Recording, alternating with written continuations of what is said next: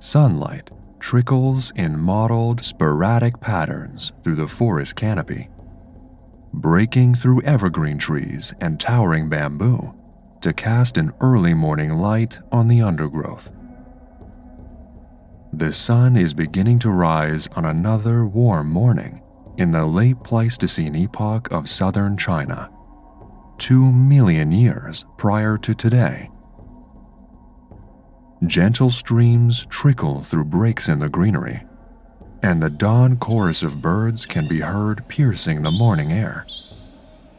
It is a lush paradise, perfect for life to bloom in all sorts of new shapes and sizes. A pleasant break from the blistering winds of the Ice Age closing in on Europe and northern Asia, a couple of thousand miles north. A small herd of hoofed mammals, possibly deer, break through the pillars of bamboo to browse on the vegetation lining this tranquil scene. But they must be careful. Tigers are native to the region in much greater numbers than they can be found in today. Cautiously, one of the little mammals raises its head to check for danger before settling down to drink. It is safe. Peace is often fleeting in the natural world, however, and shortly after they begin their morning drink, they find themselves bolting back to the undergrowth to safety. A flock of birds has disturbed them from their morning gathering, sent soaring into the warm morning air by something huge moving through the undergrowth. Like something from a Hollywood film, the bushes across the stream rattle and rustle progressively faster until a tall, black shadow can be seen emerging from the tangle of bamboo and leaves. It's a primate, a colossal, reddish-colored, muscular, powerful primate. As its face steadily unsheaths itself from the greenery, it looks almost human. A kind, slow expression spreads across its huge cheeks as it too pauses to check for tigers.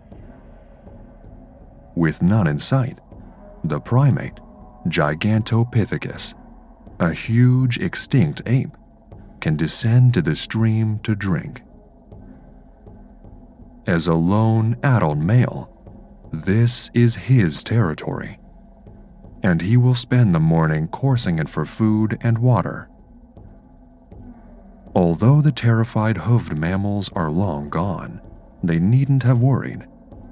Gigantopithecus is a strict vegetarian, and would have at best just ushered them along so he could have drank in peace. Instead, this giant ape stands tall and proud in his forest home. He is one of the most remarkable animals living in these forests, and there is little that can do him harm. Pushing through a lofty bamboo thicket, he finds himself in a densely surrounded forest clearing, surrounded by others of his kind, his family. Several females, a few young males, and some youngsters born just last year are at his command.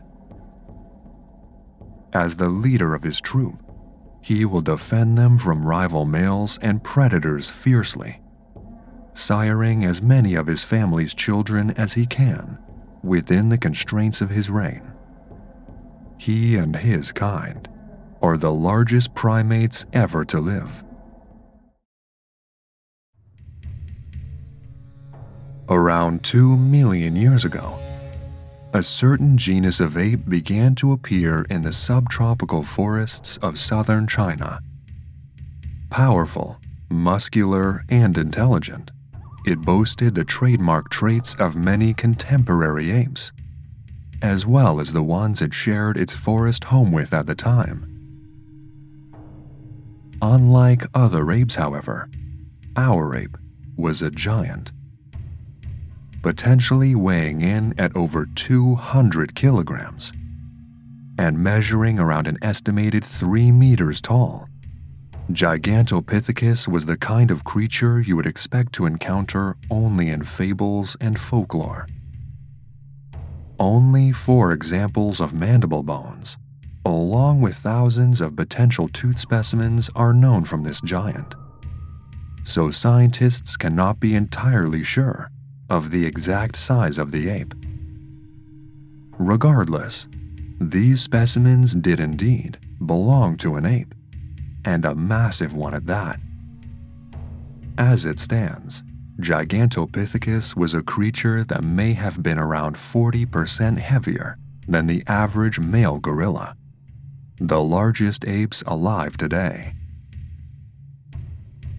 Gigantopithecus became known to science in 1935 when anthropologist Ralph von Koningswald was presented with a duo of molar teeth, which led him to describe the species Gigantopithecus blacki, the only definite species of the genus, although another, Gigantopithecus bilasperensis, has been proposed, which looks like it may instead belong to the Indian species Indopithecus giganteus. Potential specimens of Gigantopithecus have been unearthed subsequently from Thailand, Vietnam, and Indonesia. But the ape is most closely associated with southern China, where it would have lived in warm, subtropical, evergreen broadleaf forests. Surprisingly enough, Gigantopithecus teeth were initially argued to belong to a member of the Hominini tribe, containing humans, chimpanzees, and gorillas. But recent studies have placed the animal more accurately within the subfamily Ponginae. In other words, Gigantopithecus's closest living relatives are the orangutans, and as such, many reconstructions of this magnificent animal portray it in a shaggy orange coat and broad cheek flanges, very similar to its contemporary relatives. In reality, Gigantopithecus's true appearance cannot be discerned without more fossil evidence. It was the lower jaw structure that led scientists to place this giant closer to orangutans than humans and chimpanzees. And although artists' reconstructions of the ape paint it orangutan-esque in appearance, the general form of the body is often much more gorilla-like.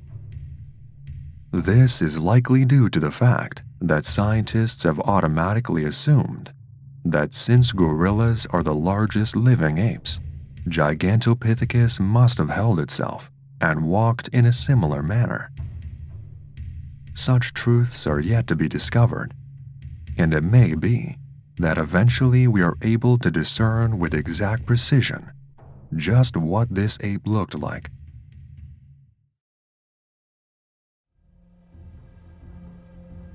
One thing that we can be sure of is that Gigantopithecus was a herbivore.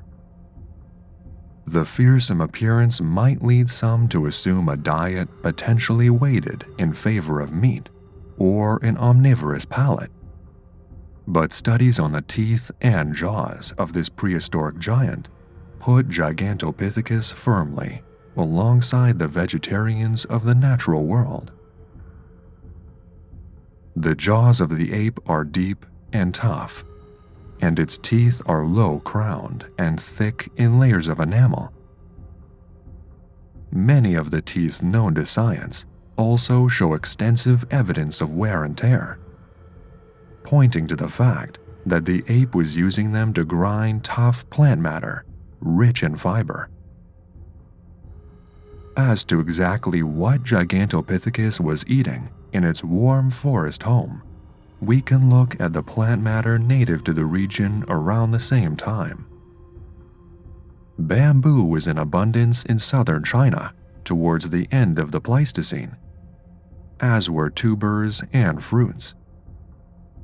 Figs, banyans, mulberries, and breadfruits were likely taken in huge quantities by these giant apes. And due to the fact that Gigantopithecus likely spent a lot of its time ambling around the forest floor, rather than swinging through the treetops, we can guess that large amounts of grasses may have also been eaten. Many of these plants require a tough set of teeth to process, due to their abrasive and fibrous exteriors, which is where this giant of the forest would have excelled. Gigantopithecus also seemed to have suffered as a result of its sweet tooth for fruit.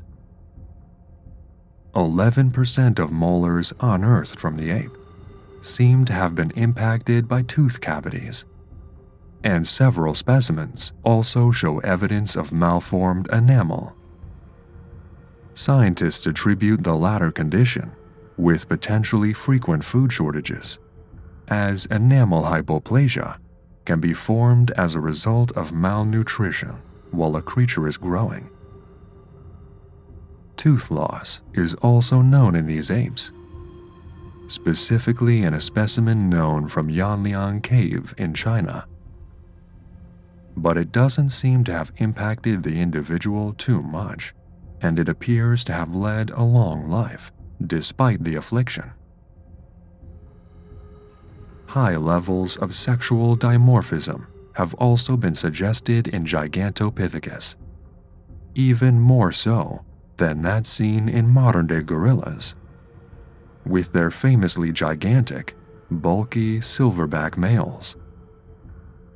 The existence of such a feature would have pointed to frequent competition taking place between rival males. But scientists don't believe that such confrontations would have led to deadly conflicts, due to the lack of protrudence and length in the canine teeth.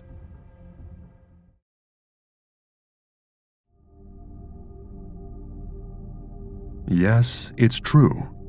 Gigantopithecus, one of the most awe-inspiring creatures prehistory has ever seen, coexisted with some of our early ancestors. Go back several thousand generations, and your relatives might have been sharing the ancient forests of Pleistocene China with a giant orangutan relative, bigger than the biggest of gorillas. It wasn't just a chance encounter either. Geochronologist Jack Rink from McMaster University in Ontario has used high-precision absolute dating to conclude that Gigantopithecus and Homo erectus, an archaic species of human that preceded us, Homo heidelbergensis, the Neanderthals, and the Denisovans, lived in the warm evergreen forests of South Asia together for around 1 million years. Over the course of that time, Gigantopithecus would have become a familiar sight for our early Homo erectus ancestors. And without evidence, it is difficult to say how some of these interactions may have taken place. Although modern orangutan species have a typically gentle temperament, adult males have been known to become aggressive when threatened or frightened. Typically, however, adult orangutans are often observed interacting with tourists traveling into their forest homes, and are more likely to shy away from danger in the treetops than to face it head-on. From this standpoint, perhaps Gigantopithecus individuals only posed a threat to humans when they felt cornered, or if early humans dared to attempt a Gigantopithecus hunt. That being said, Gigantopithecus was not a modern orangutan, nor did it really live too much like one. It is theorized that this ape spent much of its life on the ground, where it would have been forced into contact with humans much more than its modern counterparts. In such circumstances, perhaps conflict over territories or competition for fruit sources could have driven the two species into dangerous confrontations. Given the size of these apes, and knowing how dangerous modern apes can be when threatened, it's safe to say that when faced with a Gigantopithecus attack, a lone, unarmed Homo erectus wouldn't have stood a chance. As goes the case with many species of extinct Pleistocene megafauna, we can't completely rule out human interference when it comes to the vanishing of these great beasts. It's one of the running theories for this great ape's disappearance, in fact, but we'll discuss that in further detail later on in this video.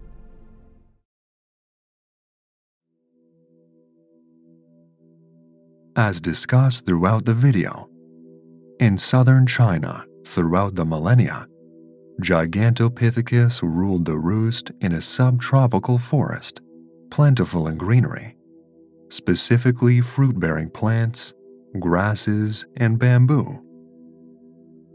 Remains of the giant ape have also been unearthed in Hainan, China, which, at the time, would have been a true tropical rainforest. But the animal generally favored habitats more akin to the former. The air of its forest home was hot and humid. Greenery was dense, and looking up, it would have been at oftentimes difficult to see the sky for the canopy. Amongst the bamboo would have grown birch and oak trees in large numbers, and the forest floor would have been dressed in thick greens of herbs, ferns, bushes, and grasses. Southern China towards the end of the Pleistocene was indeed a naturalist's wonderland.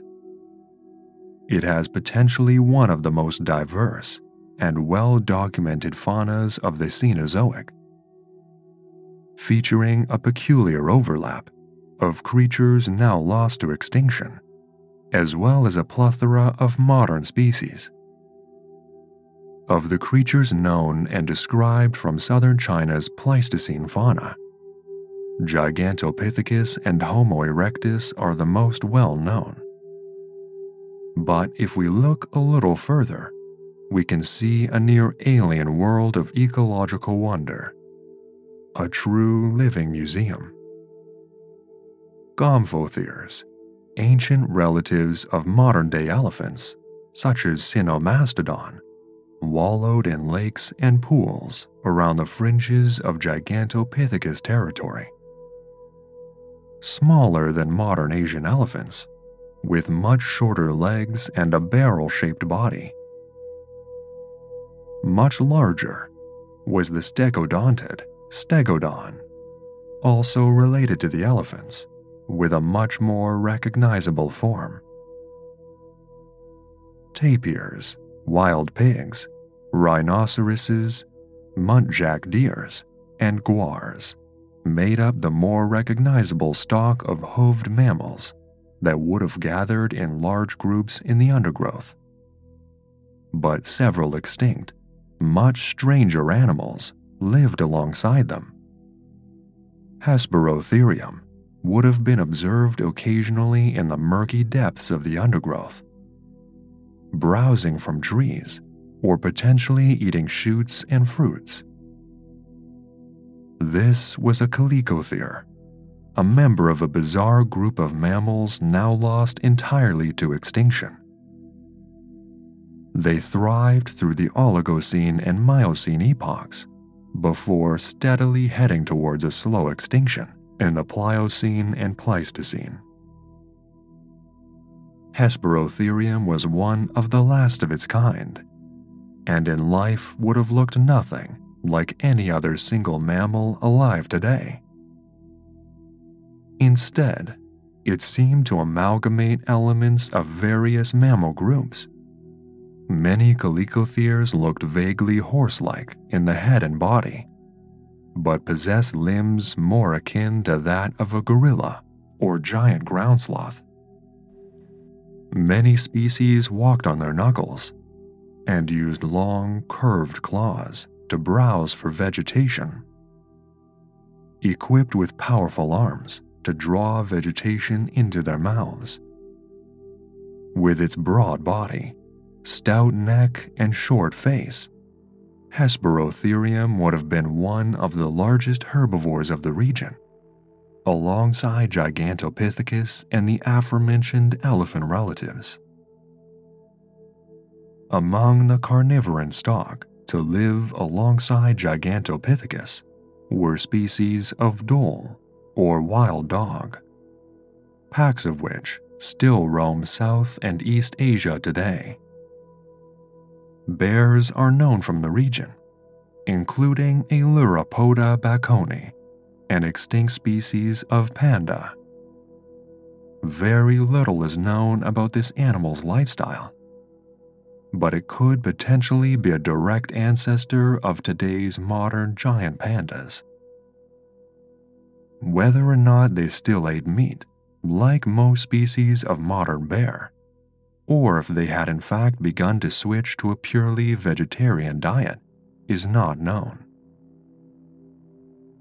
One of the deadliest predators of the region was Megantoreon, an increasingly familiar species of saber-toothed cat, mentioned more and more in news and popular paleomedia.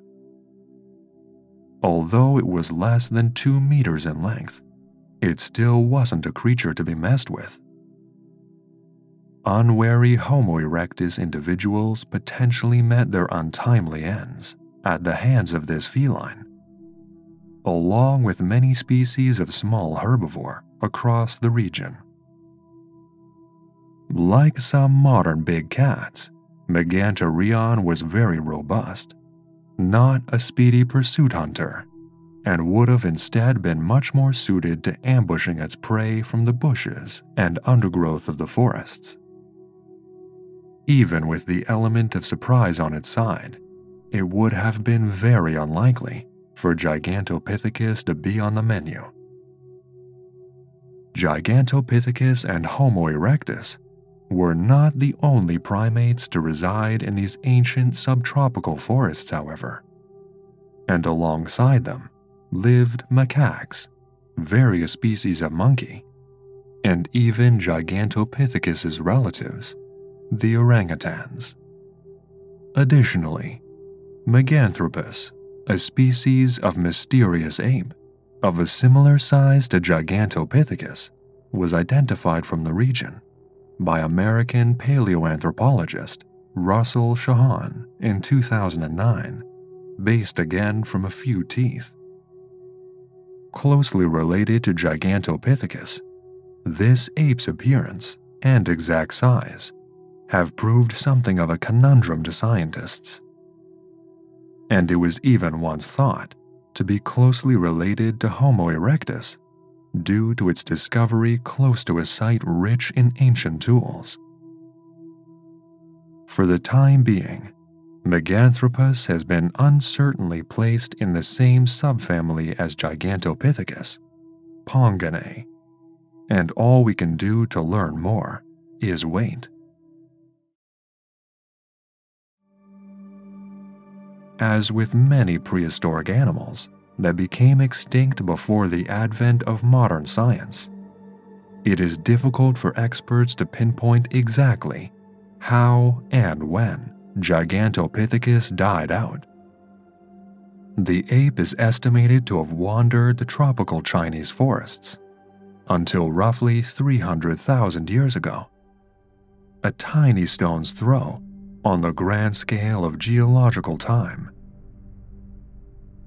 We Homo sapiens actually appeared on the scene at roughly the same time as the last Gigantopithecus were dying, which was a period of drastic and harsh climate change. It is this climate change that scientists believe was the leading factor to the downfall of the largest ape ever to live. Hervé Boscharens, a researcher at Tübingen University in Germany, studied the disappearance of Gigantopithecus, concluding that climate change led to the subtropical forests that our ape relied upon for food to disappear. The woodlands and rainforests turned to savannas and grasslands, and many species of plant relied upon by Gigantopithecus, specifically the various species of fruits, became locally extinct in the South China region. An animal that big would have required huge amounts of food, and the sparse quantities of it suitable to eat in the dry grasslands would have put a lot of pressure on the species. As the food they relied upon disappeared, so did the apes.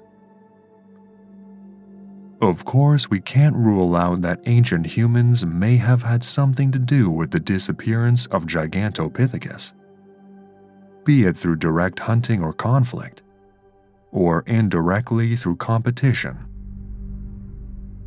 When Homo erectus moved into the area, it would have been likely that these early men and women exploited a wide range of food sources, and there would have undoubtedly been some crossover between the giant apes and our ancestors.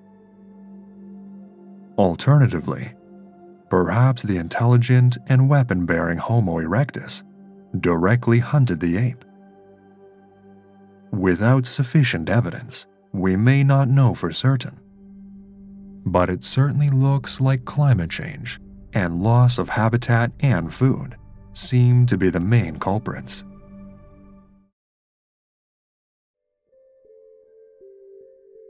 Throughout the depths of prehistory, other species of extinct ape have existed that are related to Gigantopithecus.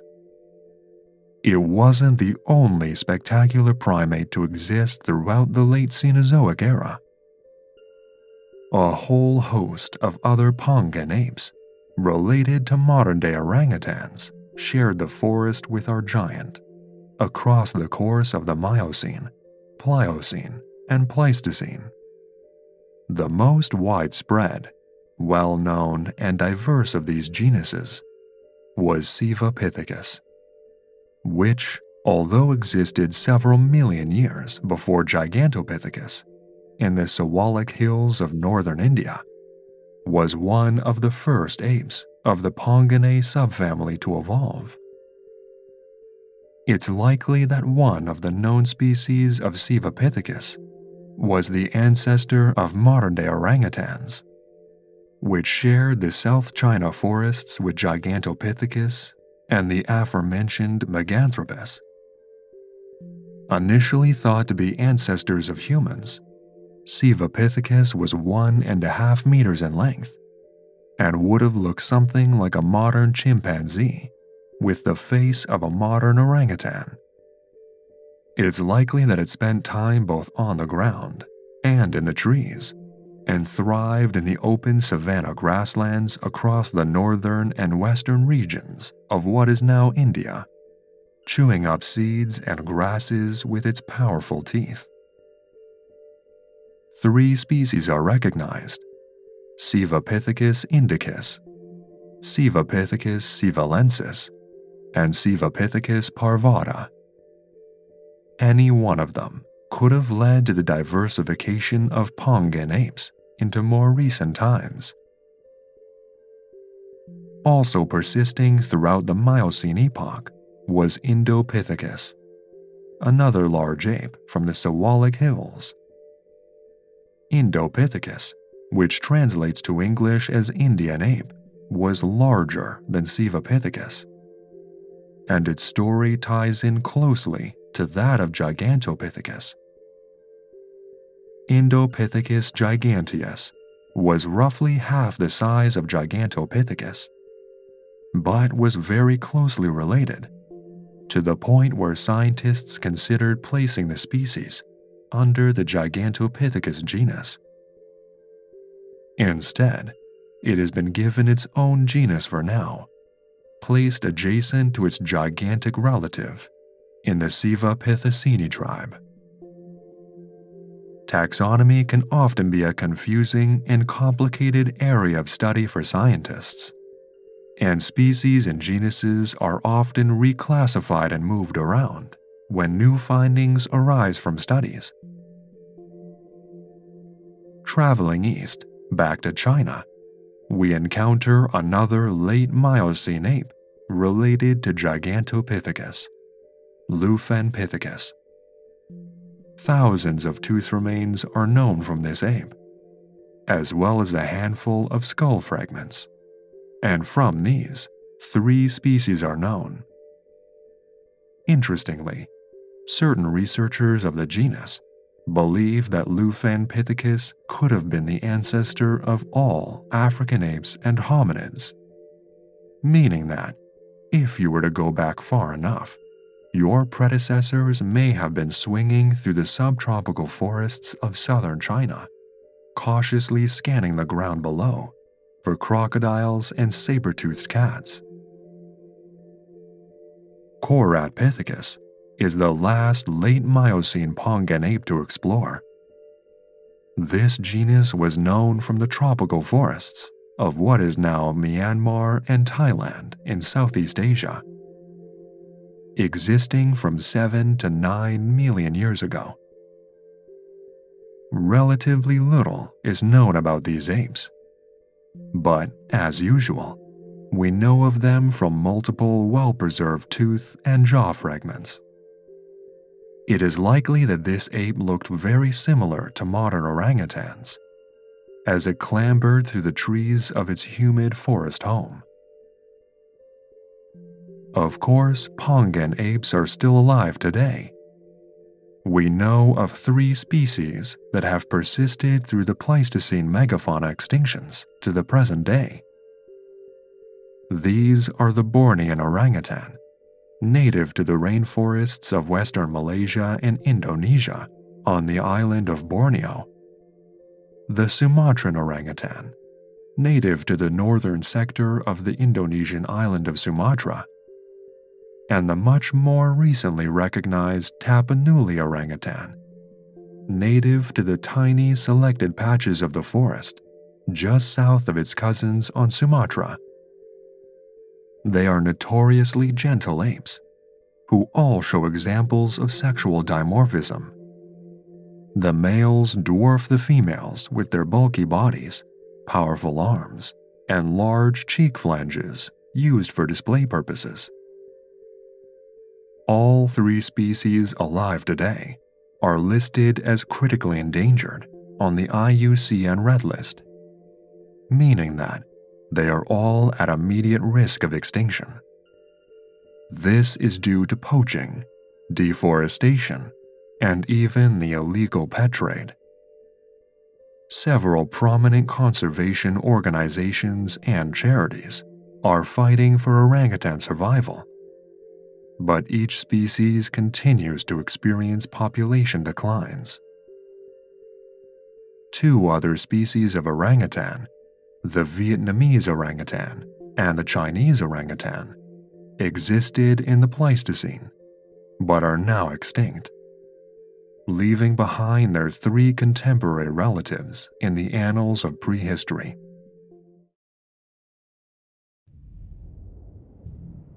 Search online for Gigantopithecus in any capacity, and it won't be long before you see the great ape, referred to as the real-life King Kong, or something along those lines. The reality of a prehistoric giant living among the world of lost apes is hard not to compare to the infamous fictional gorilla from Skull Island. But some people have taken the myths and stories surrounding Gigantopithecus that one step further, and the creature has actually found itself synonymous with the cryptozoology myths of the various wild ape men that span the world. Undocumented creatures such as Yeti, Bigfoot, and Yowie. According to the cryptozoology community, small populations of Gigantopithecus may have survived the extinction of their species, holding out in small pockets in the Himalayas, forming the myths and legends. Many contemporary paleontologists, anthropologists, and other scientists do not support this theory, however, insisting that Gigantopithecus is unfortunately long gone, due to the lack of evidence for both yetis and gigantic extinct apes persisting to the modern day. Theories associating Gigantopithecus with these mythological beasts can be traced back to 1960, when zoologist Vladimir Chernesky described photos of alleged yeti footprints from British mountaineers Eric Shipton and Michael Ward from deep within the Himalayan mountain range in the journal Nature. Chernesky likened the footprints to the scientific description of Gigantopithecus, attracting temporary attention from the scientific world.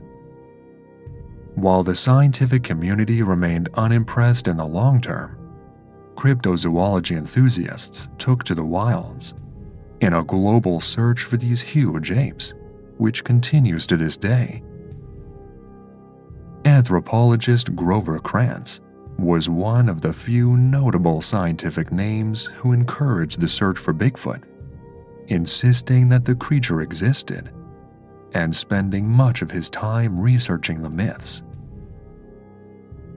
Known for his studies on other fossil primate specimens, such as Ramapithecus and Homo erectus, Krantz's Bigfoot theories are held with suspicious regard in the modern scientific community. Krantz did suggest, however, that if Bigfoot were to be given a scientific name, it should be Gigantopithecus canadensis, giant ape of Canada. It's hard to imagine what it might be like if some of the Pleistocene megafauna were still roaming the Earth today. We're so close, yet so far, to so many species of them. You watching this video today only missed out on seeing a living, breathing Gigantopithecus by a few 100,000 years. That might seem like a big leap, but as we touched on briefly before, it really is just a blink of an eye when you consider the 3.7 billion years that life existed on our planet. The next time you see an orangutan, however, be it a picture, or perhaps an individual in a zoo, have a think about Gigantopithecus. Imagine how spectacular it must have been for the first of our earliest ancestors in Asia to encounter a creature so bizarre, yet so familiar. Did they look into the eyes of the giant ape and recognize the similarities between it and themselves? What must they have witnessed in those warm tropical forests that we will unfortunately never be able to? It truly is an amazing thought. We may never be able to see the largest ape ever to exist in modern times, but the diversity of primates in the modern age is something to behold. From the tiniest mouse lemur to the largest gorilla, we've all got something in common on a genetic scale.